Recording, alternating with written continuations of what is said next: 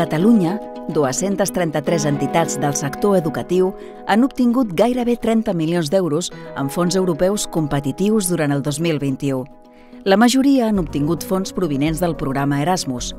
Catalunya, a més, és líder en l'obtenció de fons provinents del programa Horizon en àmbit estatal.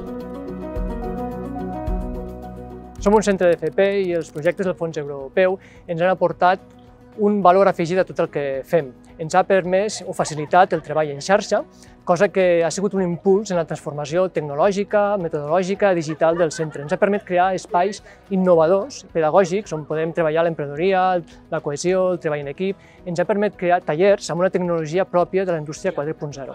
Dintre dels projectes, destacar el projecte 3 LOE, en el qual som centre d'excel·lència COBE a nivell europeu, on participem amb un grup de 21 socis de 7 països diferents.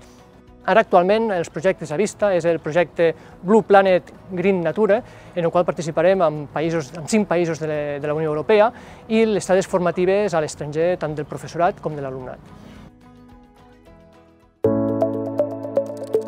Gràcies als fons europeus el que hem pogut desenvolupar han estat 2 projectes, un en l'àmbit ambiental i l'altre en l'àmbit social. L'àmbit ambiental el que fa és estudiar les conseqüències i intentar minimitzar-les del canvi climàtic a les ciutats costaneres, i en l'àmbit social el que hem fet ha estat crear una plataforma de treball conjunt entre els diversos sectors que estan afectats per les cures de llarga durada.